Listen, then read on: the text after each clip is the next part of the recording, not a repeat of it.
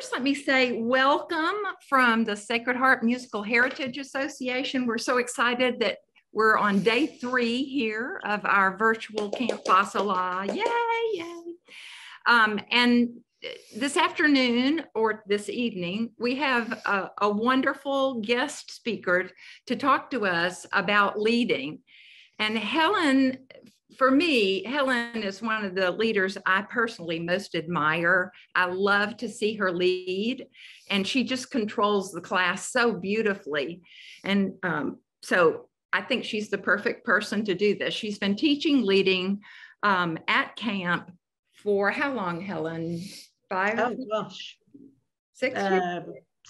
7-ish years, I guess. Okay. I lose track of time. So there you are. Me too. But we are very fortunate to have Helen with us, and I'll just turn it over to you, Helen.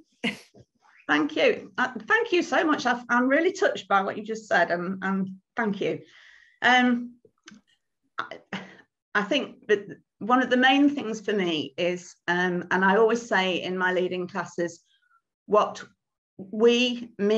any of us who are teaching Sacred Harp, all we want you to do is have the best possible experience of singing harp at Sacred Harp as you can. And when you're leading, to have the best possible experience of standing in the hollow square and hearing your song sung back to you. So I'll start by saying really that I guess leading really is very much a communication with the class. If you can't communicate how you would like the class to sing your song, then that needs to be worked upon. One of the main things I think is to build up your own confidence and to learn a song that you want to sing. If you're a very new lead, actually, let's just start. How many folks have never led a song at a Sacred Harp singing? I can't really see all of you right now, but so just 1 or 2 of you. So how many folks have really felt that you have experienced a good song when you've stood up and led? Or do you think that things that you have done can be improved upon? Okay, so that's quite a lot of you. Several of you with 2 hands up, which is great. So I do hope that I can help you to do that. I have to say my technical abilities are not great, so I apologise right from the start that if what I'm trying to do doesn't quite come off. I've got some clips of singings from Henniger with just to try and get some music across, so that then you can at least watch me leading and you can beat time with me. I'm not quite sure how that's going to work in terms of time differences and things like that, but we'll try. If we end up doing this, well, doesn't really matter. But I just hope that I'll be able to give you some guidance that will help you when we all get back to singings. Won't that be great? It's great to see you all, but I wish you were here with me in this room so that we could sing properly together. Let's just start by one of the things that I always say is we talk about the rudiments class, which Lauren taught on, what day is it today? Wednesday, on Monday. And we have a specific rudiments class, but then we have other classes during camp which are classed as something else. But in fact, every single class is a rudiments class, because it's all talking about how we want to behave, how we want to sing Sacred Harp. So talking of the rudiments, I'd like just to go to the rudiments in our books. I'm assuming you all have your books with you. And there's actually not very much in the rudiments about leading, but there are 1 or 2 things that I think are quite important to think about when you're starting to lead particularly. So, excuse me, I need my glasses to do this. So on page 16 of the rudiments, at section 12, ignoring the words in performance, because that's something that we are definitely not doing when we stand up to lead a song in Sacred Harp. It's not a performance. We're helping the class to sing. It's a lesson. We're giving a lesson, whether it's a musical or spiritual lesson, but it's in song, and we are helping the class to enjoy that experience. So it says, leader marks or beats time with hand and arm motions. Singers may also mark time, providing that they follow the leader precisely. I think that's something that's quite, even if you're not actually leading a song, it's something to bear in mind, because if you're sitting in your seat beating time, that's great. But if you're not looking at the leader, you can lose time with what's going on. So then we end up with a bit of a discord in the timing of the class. And that is something that's really, really important, is keeping the class together. That's where the front benchers of each section, particularly the tenors, come into their own and do the job that they need to do. I'll come back to that in a little while. It goes on to say that the first beat of each measure, or a bar if you come from England, is marked with a downward stroke of the hand, the downbeat, and then up. I'm going to get up and so you can see, well, I hope you'll be able to see more easily in a little while. Then it goes on a little bit, and a little bit further down it says, although leaders may assume considerable discretion in the manner of marking time, modest downward and upward strokes are much to be preferred to winding, grabbing, and snatching methods. Now, I'm going to stand up and hopefully you'll be able to see me a little bit better.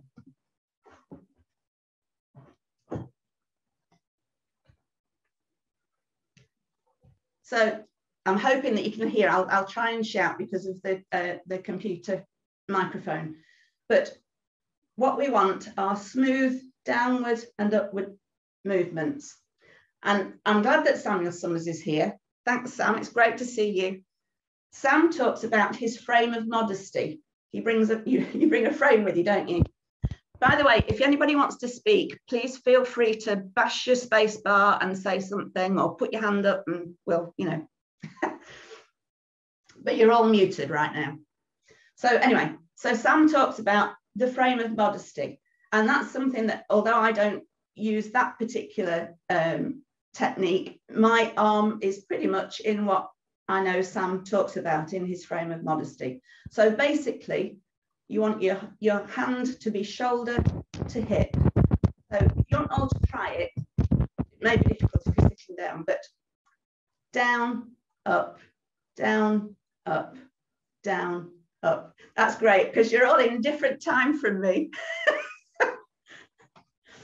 Okay, but this is one of the things that we really need to do is to keep that smooth movement. We don't want any jerking or flicking or, you know, doing this sort of thing, because then it's really, really difficult to actually see where the beat is. So everything needs to be nice and smooth and just keep it going. So ideally, I mean, if you're not quite in that area, then it doesn't matter, but not too much more than that.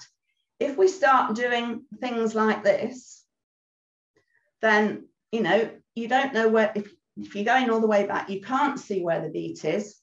And if you're doing that, well, apart from the fact that you're going to smack the altos in the face, which is not really the great idea, you know, that takes an awful lot more time than just doing that. And that, if you're doing this all the time, will actually slow your song down, because it, you know, the class will take note of that longer stroke, and so just keep it really nice and smooth. Sam, do you want to say anything at this point? I would love you to be involved if you want to be. You're doing great. I'm proud to be here and listen to you. That's good. Well, thank you. Yeah, okay. grabbing and snatching. I have seen people throw the ball, which is always a good one, or grabbing at something in the air, and you know, on when you're beating in say 3/2, 3/4, then it's a clear 3 beat, but it's not a push away and grab back. It's a down, down, up, down, down, up, down, down, up. And you'll find that that actually becomes much easier for you because it's a smoother movement instead of doing, you know, the pushing and the winding and all sorts of things. I'm sure you guys have all seen people leading very strangely, and perhaps you can't see where the beat is. If you keep it nice and smooth, then that really is the best thing to do. Talking about beating time, again, you know, one of the things I will say, because I have been asked about it by someone who I'm not sure is here, I've been asked about beating time, beating in 4. With the red book, which is what we're specifically talking about in this tradition, we don't beat in 4. There's nothing wrong with that, but in our tradition, we beat 1, 2, 1, 2, 3, 4, 2, 1, 2, 3. Any questions? Feel free to shout. Bonnie. Smash your space bar. I was just practicing. Okay. Hand up. I know, I was doing the 3 beats. That's the one I always find difficult. Okay. It's interesting because a lot of people who start singing will often start by singing a song that is led in 3. And actually that's probably the more difficult. As you just said, it's much easier just to do a down and up than it is to do the 1, 2, 3, 1, 2, 3. So in Sacred Heart, there are 7 modes of time. So we have 2/2, 2/4, and 4/4, all of which are, you beat time as 1, 2, 1, 2, or 1, 2, 1, 2, 1, 2, or 1, 2, 3, 4, 1, 2, 3, 4. Okay. There are 2 modes of time, 2 modes of triple time. So you have 3/4 and 3/2. So the 3 that we've talked about, 1, 2, 3, and the 3/4. No, actually, let me put it another way. What it says in the rudiments is that 3/2 or 2/, what, I can't remember how to, anyway, 3/2 is slower than 3/4, or put that to the other time signatures too. So it's interesting in the fact that it's worded like that. So it refers to the fact of it not being a faster than. And I think that's something that perhaps a lot of folks have got into in my opinion, perhaps a bit of a bad habit in leading things too fast. I personally prefer a more modest pace, but that's me. And I would say there are lots of ways to do things right, but there are things that are what I would call true practices. That's not quite the phrase I want, but I think you know what I mean, you know, sort of good practices, so that we do things that enable the class to stay together, to sing together, to have full communion together. And that, I think, is probably the most important part of standing up to sing a song. So let's if I can work with technology, I'm going to play a song which is in There are a couple of questions. Could Okay. we ask them? Yeah. Yes, absolutely. My question is, you seem to be leading with your palm facing the tenors as opposed to having it perpendicular to the tenors. Does that much matter? No, no. As long as you're comfortable with the way that you lead, and it's smooth and it's clear as to what you're doing, it really doesn't matter. And to be fair, my hand probably changes throughout a song, and you will see some people leading and they'll start with the hand down and then they turn it as they're coming up. Entirely up to you. As long as the beat is clear, then that's fine. Anybody else? I had a question. Sure. Hi, Laura. Hi. I'm relatively new to Sacred Harp, and I would have thought that in beating 3/4 that you would still keep the down, and then you'd go up, and then the new gesture would be on the third beat. But I noticed you used the new gesture for the third. You did that first. Is that does it matter, or is that the way to do it? That is the way to do it. You could do it the way you've just described, but the general way that we sing in Sacred Harp and beat in triple time is down, down, up, down, down, up. Okay. Anybody else before we try and sing this song? Okay, I'm going to try. You may lose me momentarily. I will be back.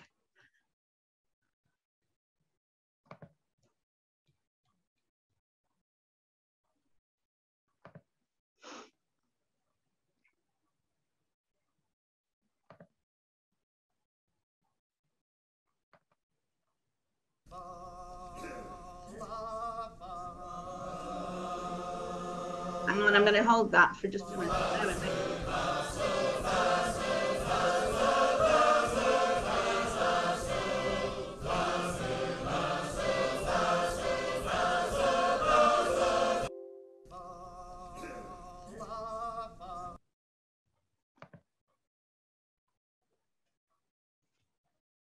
Right, it's on page 84 if you want to open your books. And we'll all beat time together. And unfortunately, because I've got to hit the play and then stand back, we might miss the start of the song, but let's just go for this and see how it works.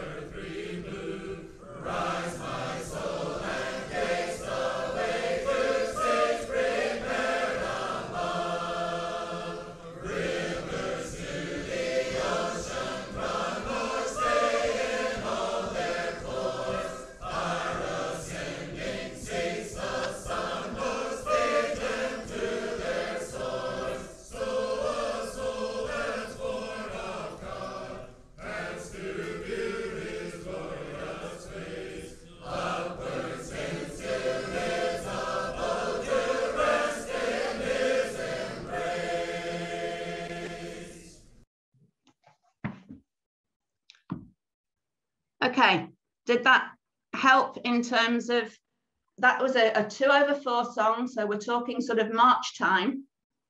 The 2/2 because I Helen, you were off a little bit from the sound, like me seeing you, and I'm curious if other people found that, but then at the end it seemed to match up.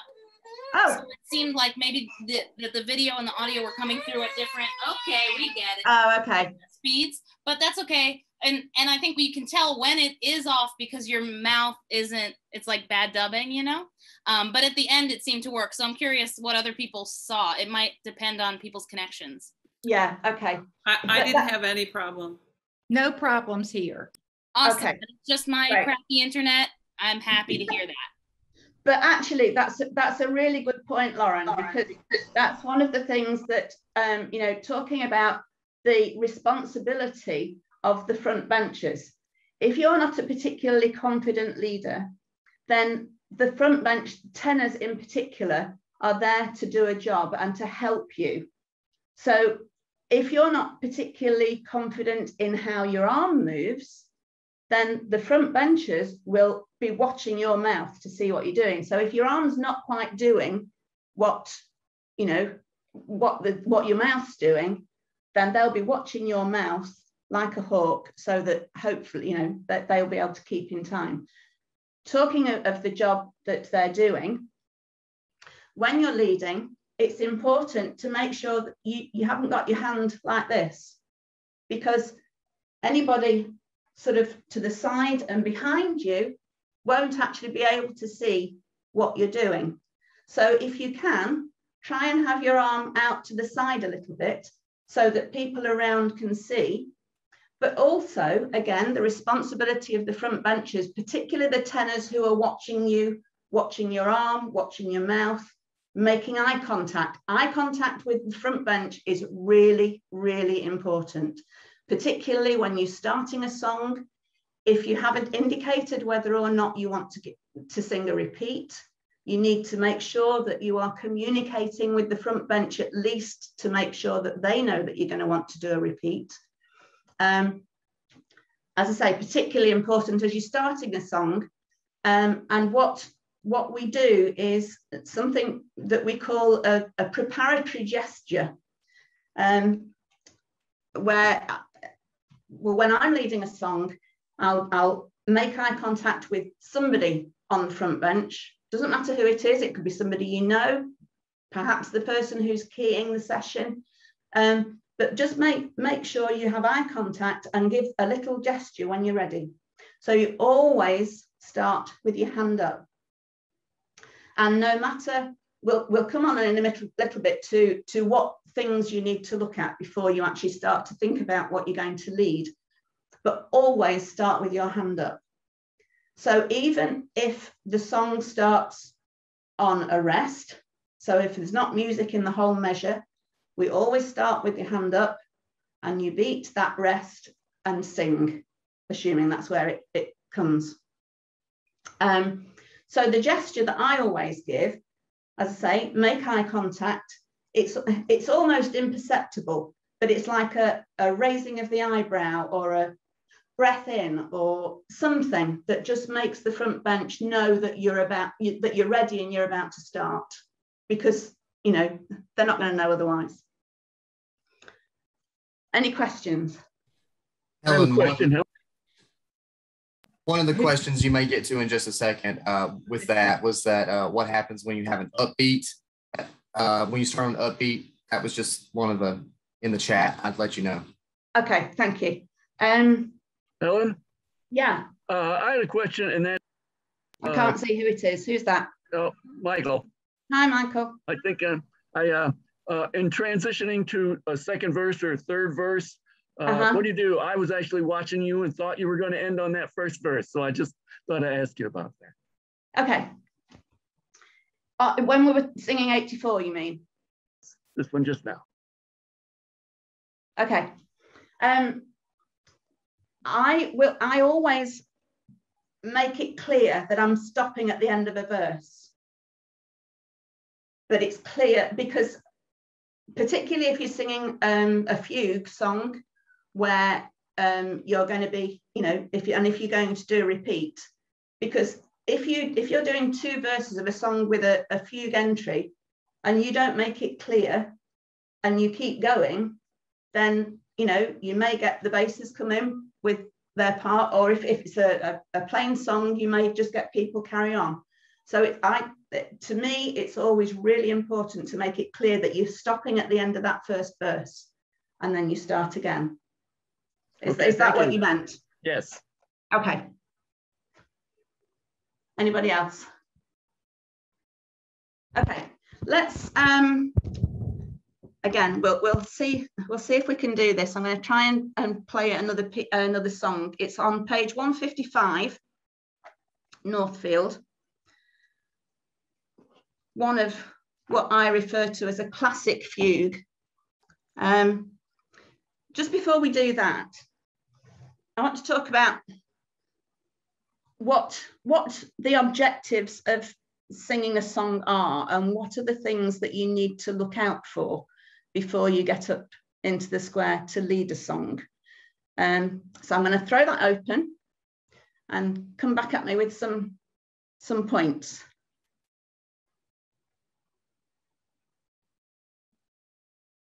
Anybody? Yeah. Can the space work for me? Here's Scott. Hey, What? Yeah. Scott, the bad leader. So one thing that's good to look for is if there are any repeats, mandatory or otherwise. Absolutely. So I'll just say that and let other people chime in with. Okay, thank you. Or repeats, because you could say how many in which verses you're going to sing. Uh-huh.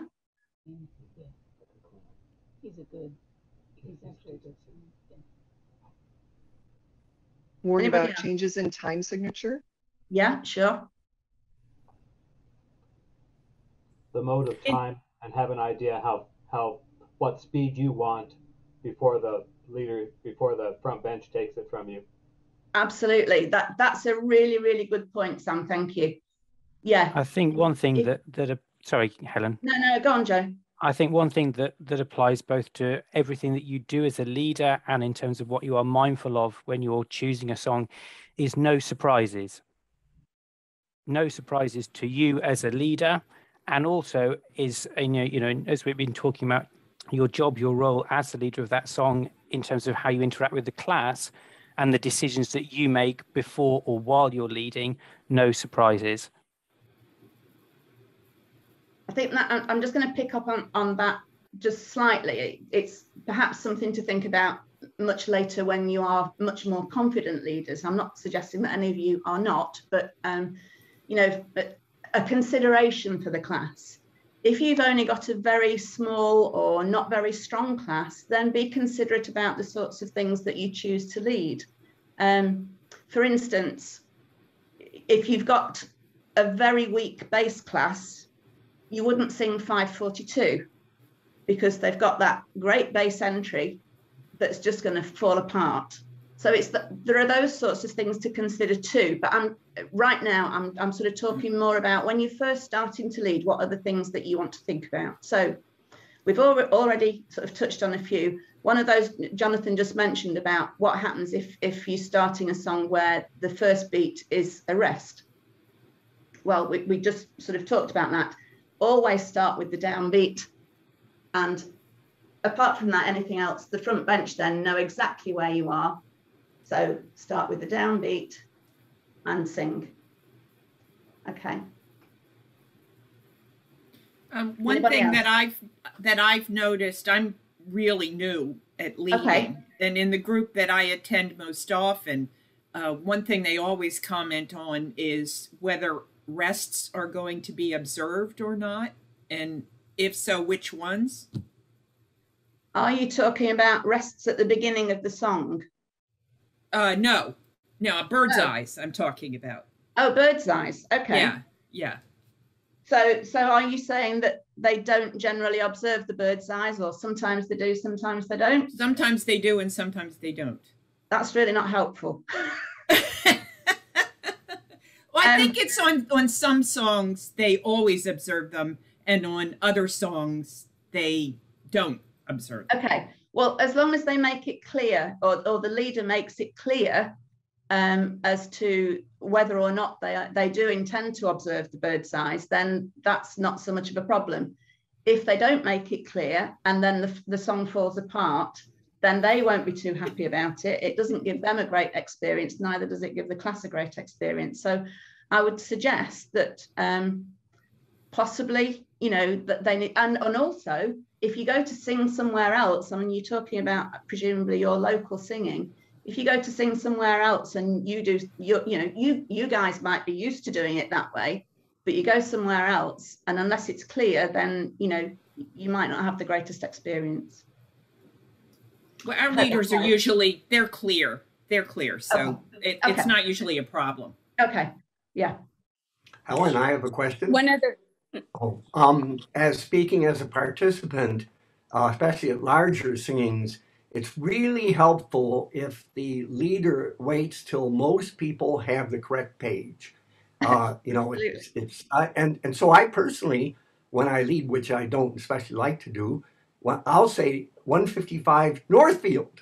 I mean, building redundancy. Anyone who's ever taught knows to do that. But I know that's not the tradition.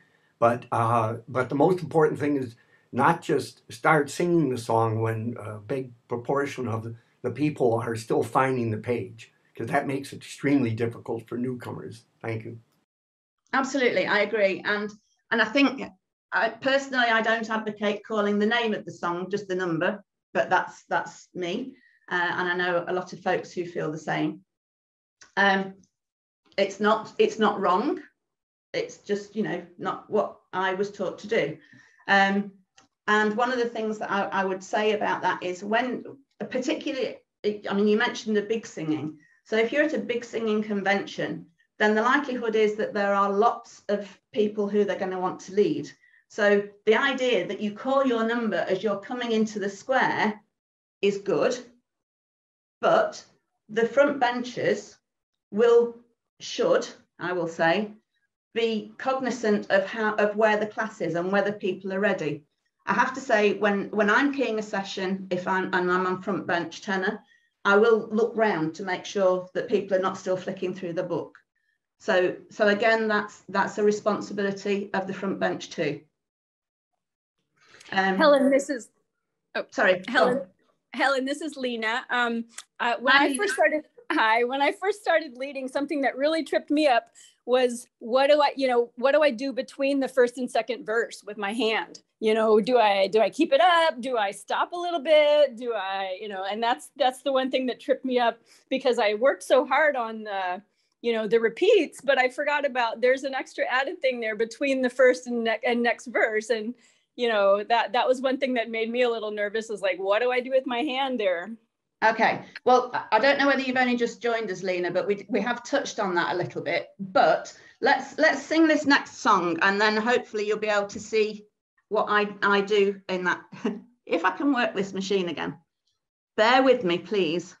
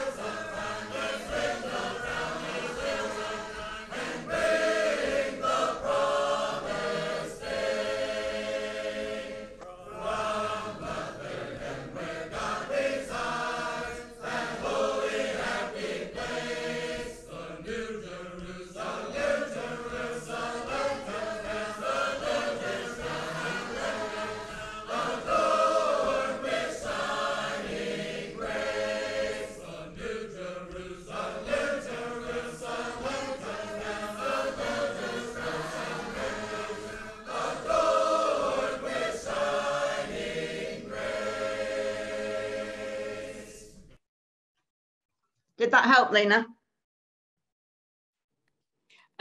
Yes, That's good. I was just pretty much saying it for beginners who hadn't really stood up in the circle yet, just warning them that there is that between the first and second measure, like what do you do? So, but yeah, that's good to see that you're clearly holding the hand up.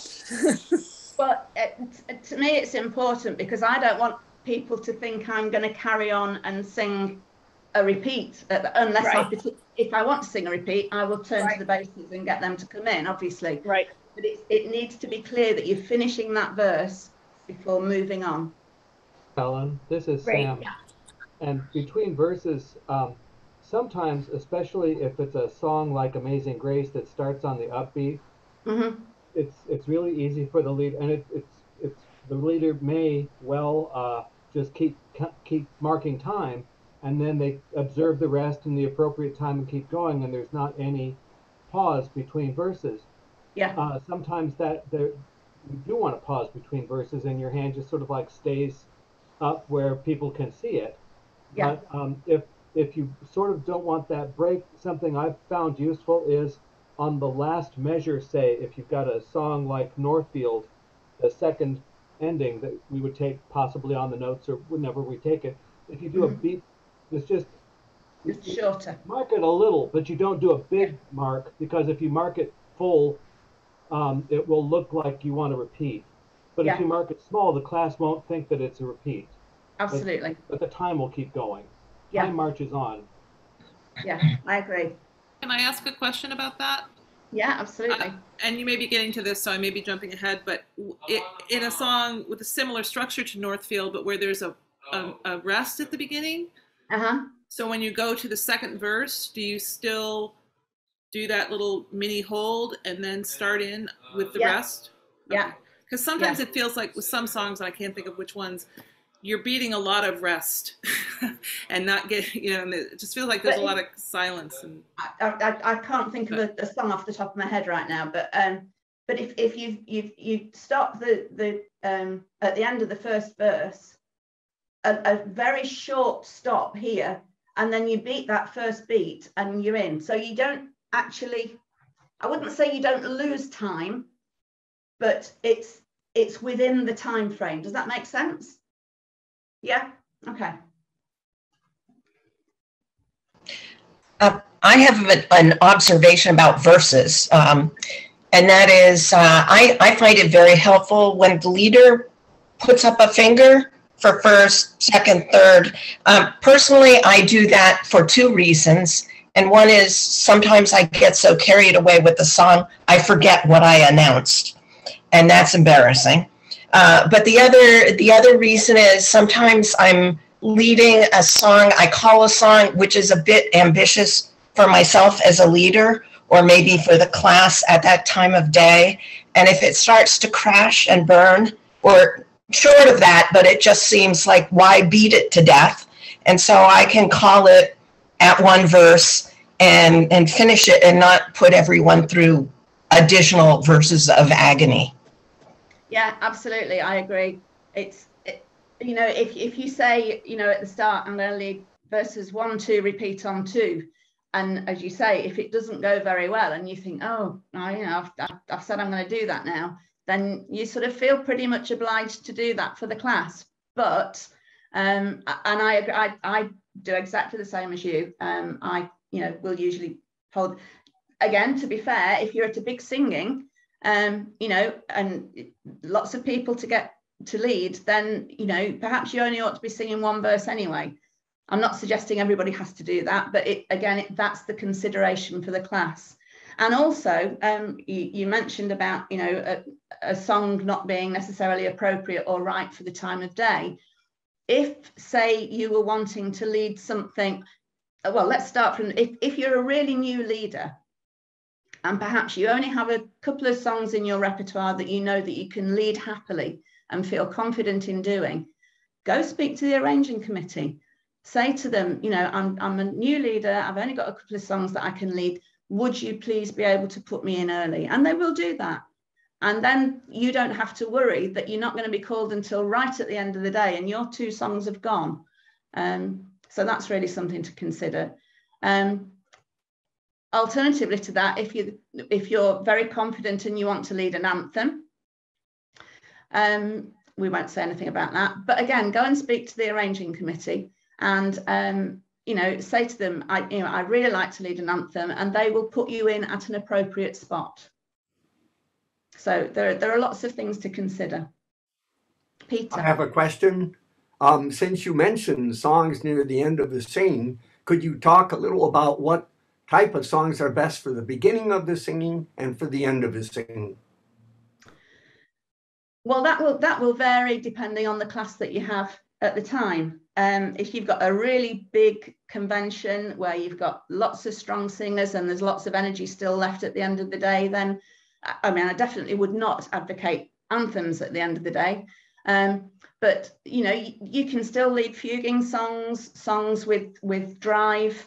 You know, it doesn't have to start to slow down just because it's the end of the day. But that again is something that the arranging committee will take into consideration if they know the people that they have in the class in terms of who they might call to lead.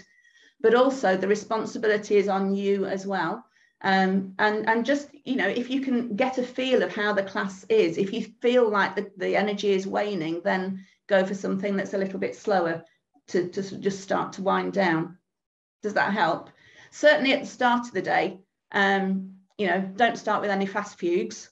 You know, gradually build things up so that you're going throughout the day, and you know, not everybody.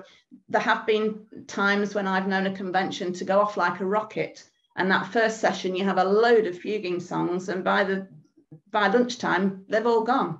So you know, those are the sorts of things that you need to consider. Helen. Yeah. I wanted to add one thing, if I may. Yeah, sure. I thought about saying it towards the end of our session, but I'll just go ahead and throw it out. And this is mainly for the newer folks. And I'm so glad to see so many unfamiliar names and faces, by the way. Thank you for joining us. My first year or two going to camp, you know, I was terrified to get up and lead because I thought Shelby was going to come speak to me afterwards because of something that I did. And if you don't know who Shelby Shepherd is, you'll see her in our videos from YouTube that we'll post later.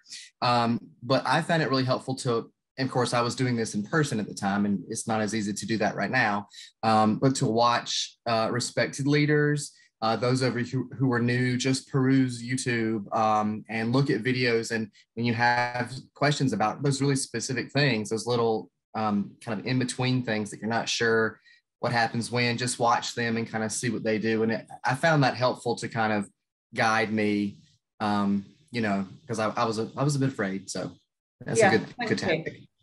And I think that sort of reminds me of something that I had thought about saying, actually. I was very lucky in that one of my main mentors was Buell Cobb. And when I really sort of cut my teeth on Sacred Harp at the National Convention in Birmingham. And Buell was so kind, and he was the chairman of the convention at that time and was really, really busy. It was a big convention back then. And he would suddenly appear at my shoulder and say, watch this next leader, watch this next leader. And so, yeah, absolutely, Jonathan, that is a really, really important thing to do. You know, you may be a newer singer and you probably don't know the songs. And so, you know, you've got your head in your book. Just sometimes take your head out of the book and just sit and listen and watch. And you will pick up lots of really good things. And, you know, and we can all tell you about, you know, people who are good to watch. There's Judy Caudle, I love to watch. She's so graceful. And as a lifelong singer, I will tell you that Judy will tell you herself, she gets up to lead and she is nervous. And you'll watch her leading and her hands going like this. So, you know, don't worry that, you know, you might be nervous, and the whole class is there to help you and to give you that really good experience. So, you know, and yeah. It's Donna. Hi, Donna. Do you feel like you touched on when there's okay, my very first camp was real small, but he assigned me a song to be ready to lead at the end of the day with the 3/2 time signature. Okay. And so so my question for you is, like, do you feel like you've answered or touched on when there's a rest at the beginning? Because like with a 3/2 or 3/4, I don't know about if there's a 3/4 with a rest at the beginning, but my song he assigned to me was 49 on the bottom. And when I went down for the last, you know, at the end of the song, and we were leading. We were supposed to lead pick out 2 verses. So Okay. I said, you know, like 1 and 3, right? So I'm done with 1, and I come up, hold my hand before I started in, you know, with the time to start the third verse. Yeah. But everybody else started singing when I brought my hand up, which technically was not accurate because I had to observe the rest. So my instructor said, you know, like I wasn't ready to sing. I wasn't singing with them. I'm standing there so confused. And he said, Donna's right. She stopped. She stopped and brought her hand up, ready for you all to look that, you know, it's going to be now sing. And they all started singing the minute I brought my hand up. So 49 on the bottom is Mia. If people want to just flip to it very quickly. So I'm literally just going to be the last measure, thinking it's the end of the first verse to go into verse 3, right? Yeah. Okay, so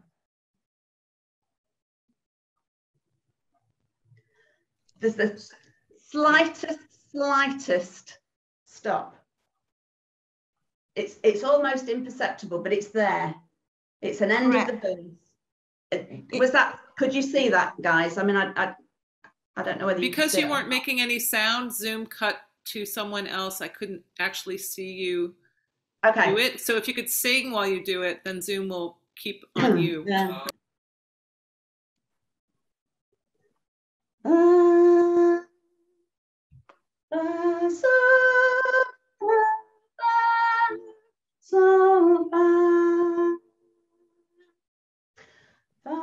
So I'm doing a shorter beat. Did you see that? Right. So, but when I came up with my hand,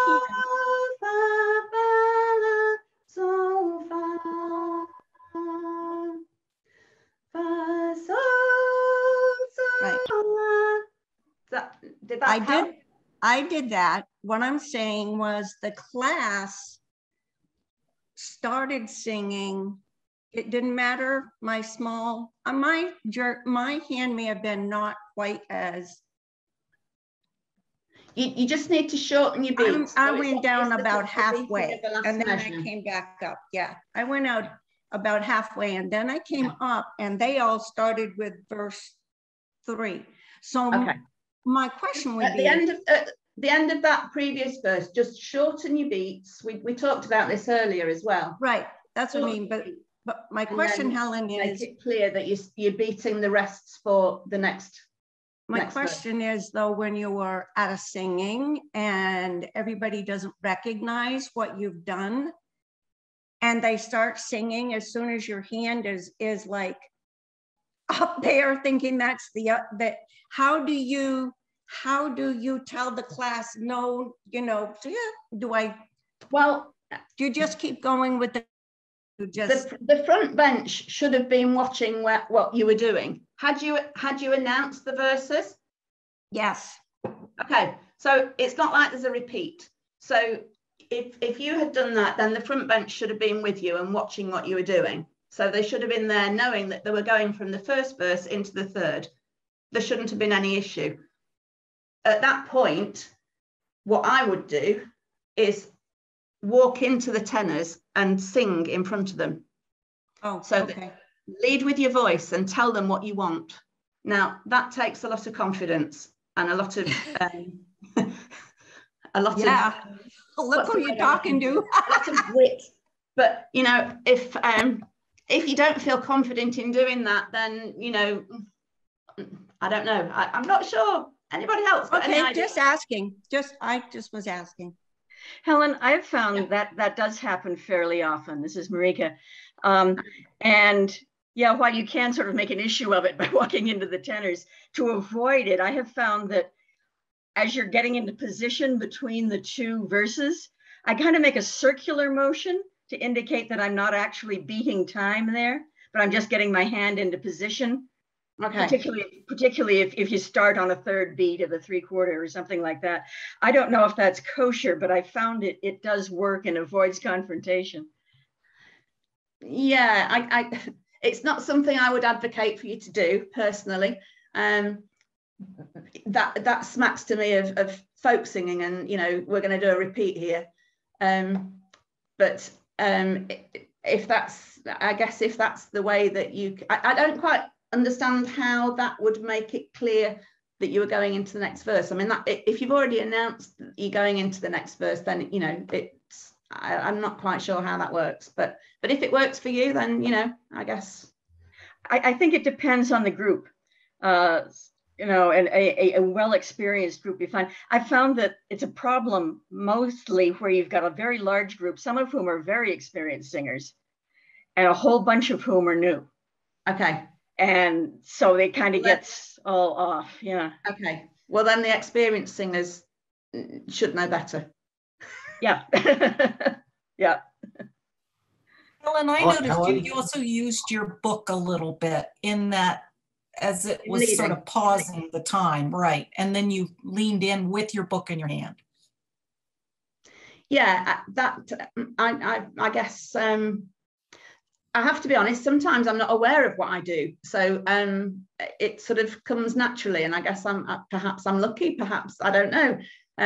But I had some great teachers, and so I think again, it goes back to that communication with the class. As long as the class can see exactly what you want them to do, then, you know, if you use your hand or your book a little bit, then, you know, as long as it's clear, I think that's fine. Helen, I have a question. Sometimes, especially in fuguing songs, I see leaders walk around the hollow square instead of standing in front of the tenors. I personally like that a lot. I wonder if you have opinions on that. Not specifically. If it's something that you like to do, you know, so that you get a different sort of sound as you walk around. I don't really do that myself. Obviously I turn to the parts and I bring the parts in, which actually brings me on to something specifically that Connie had asked me, thinking she wasn't going to be able to be here. About how you turn to the parts to bring them in. Now, you already saw how I did Northfield, which was a bass, tenor, alto, treble lead in the fugue. If you've got a bass, tenor, treble, alto, yeah, I don't know whether Connie's still here because I can't see everybody on there, but so I would do bass, tenor, treble, alto, so that you're not the way that came about, I think, is so that you don't actually turn your back on the tenors, because I know some people would literally do that.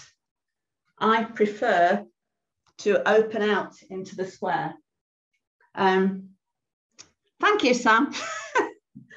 And I know a lot of tradition. In fact, I'm somebody tell me I think that's how the Densons used to teach how to bring the altos in.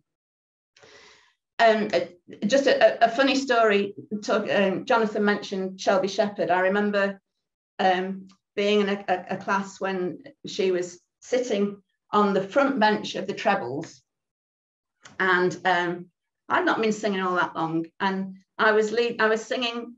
I think I was singing 556, which was one of her and Jeff's favourite songs. And I remember I was having a great time. It sounded fabulous. And we came to the fugue, and I bass, tenor, and turned to the trebles. Well, it's the altos that come in next. And Shelby just raised her eyebrows and went, just to let me know that that wasn't quite right. I never did it again. So those sorts of things, you know, you might feel a little bit embarrassed if somebody does that. It's to help you, you know, but take it as a thing of we're doing this out of love for you. We're not telling you that you've done it wrong. We're just helping you to try and make it a little bit better for yourselves.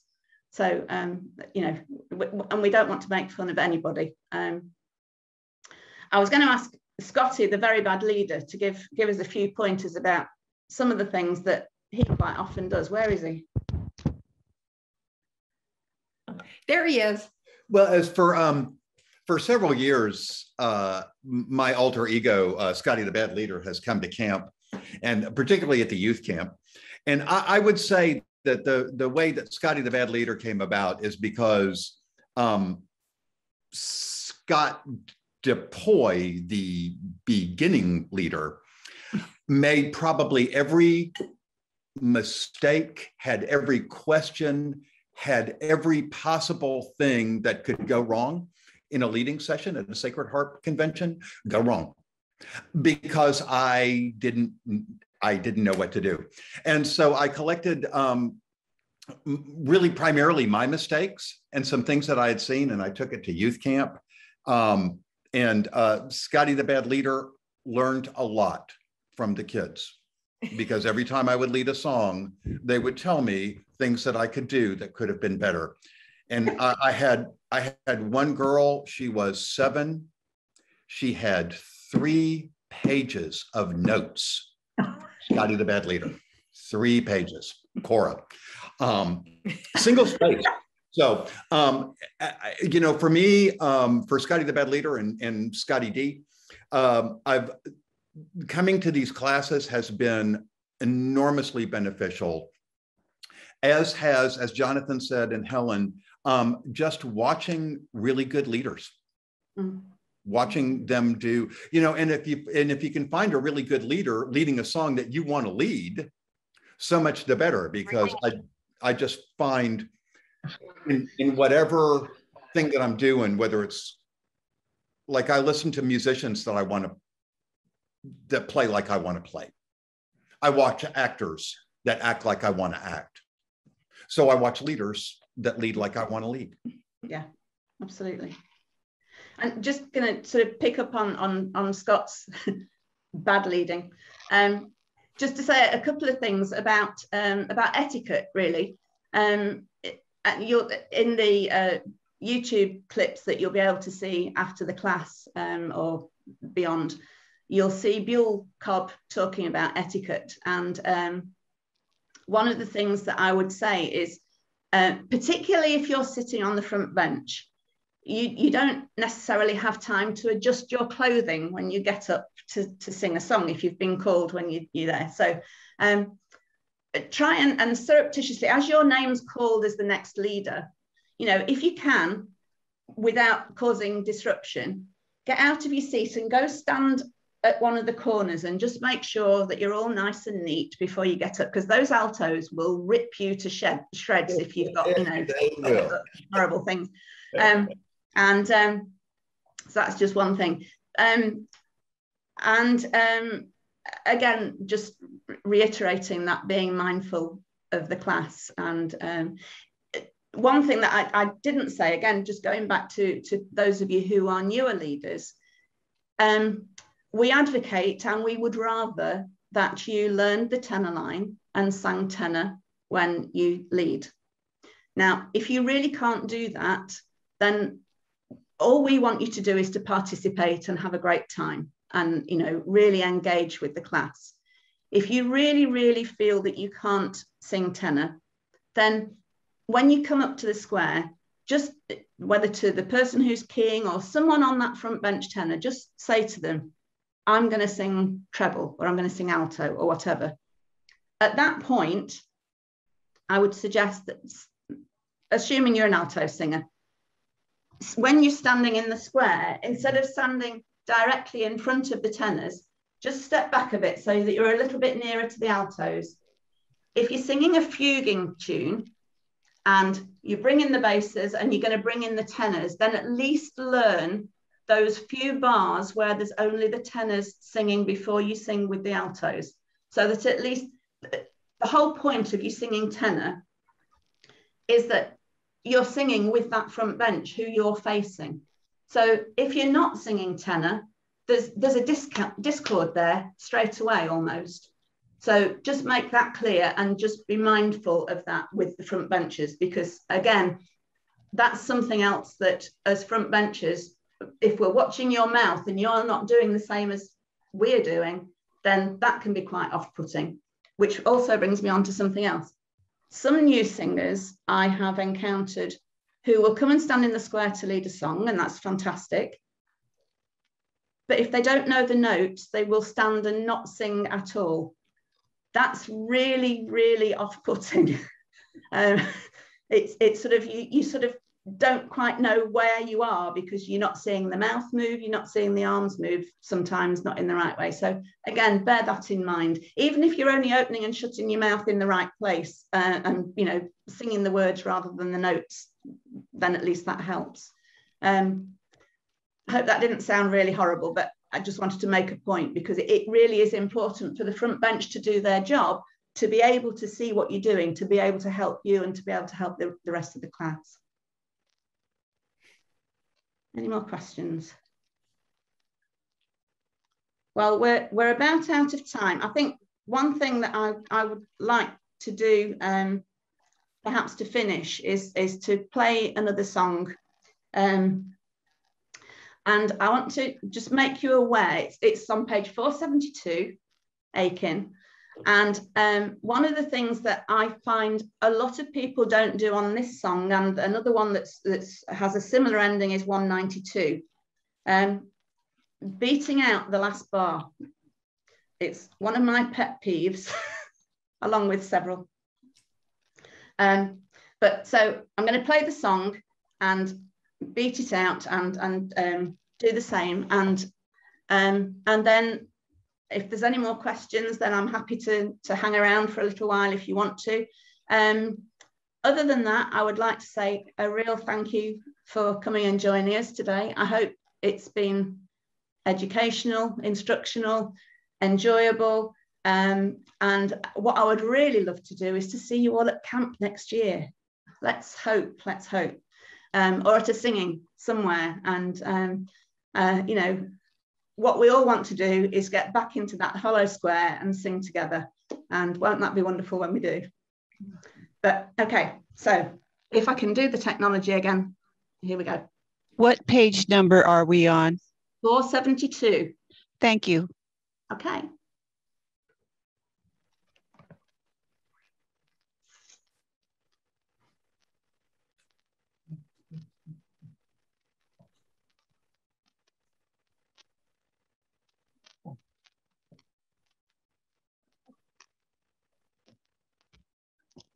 Sorry, bear with me. I think this should be it.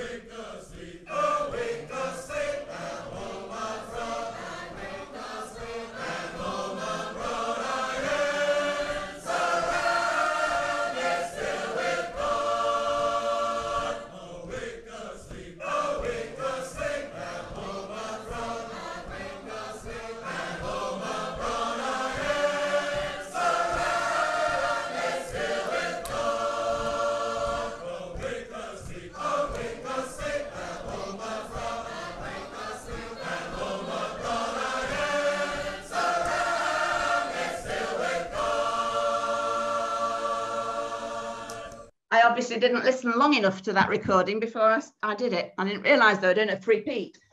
But hey. Anyway, thank you everybody. Hope to see you somewhere. Thank you so much, Helen. Yay! A reminder, everybody, don't forget that tomorrow is just videos, and those will be released at 10 o'clock. So Thursday, Saturday, and Sunday, you'll have all videos. And then Friday begins at a new time, 7 o'clock for Idy's craft class, Eastern time, and 8 o'clock for Nicholas's cooking school. So y'all be sure to come.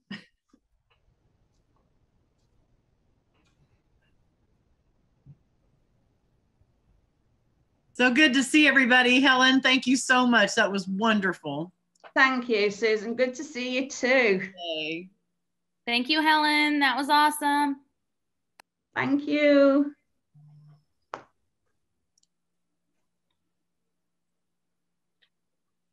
Thanks, Helen. Good to see you. Good to see you too. Thanks for your help, Jonathan. Have a good Christmas. Hey, I want to know where my Christmas card is. Yeah, I saw a Facebook reminder today, so I got to get one to you next week. If anyone has any questions before we start switching off, then shout now or forever hold your peace. Thank you, Helen. It was great. It was fantastic. Thank you. Thanks, Sam. Good to see you. I just wanted to make an observation, if I may. Sure. Just, when you said about sorry, can you hear me? Yeah, sure. Yeah, when you mentioned about people, singers correcting when you make a little mistake in a lead. Yeah. I found that if I seek those singers out and thank them for it afterwards, it's often the start of a beautiful friendship. Absolutely, absolutely. And I think that's something to really cultivate, because sometimes it's perhaps people who you wouldn't necessarily chat to when and again, I can't reiterate enough that all that we do, and it's not a correction, it's just a helping, as I've said before. But it's it's all done with love. Yeah, it is. Yeah. Thank you, Helen. Thanks. All right, I'm going to sign us all off, everybody. We'll see you. Okay. Lovely to see you. Somewhere soon. Bye. Great. Thank you, everyone, for coming. Yep. Enjoy that video tonight. Yeah, enjoy the video. Jonathan put the link in enjoy there. the video. Go back to that playlist link if you've already watched videos on the playlist. Go to our channel. You'll see Shelby Shepherd doing some of her boot camp leading class too. So that'd be good. Okay. Enjoy. Hope to see you all singing somewhere. Heidi, hi. I feel bad, but I'm going to do it. Okay, bye. Okay, bye.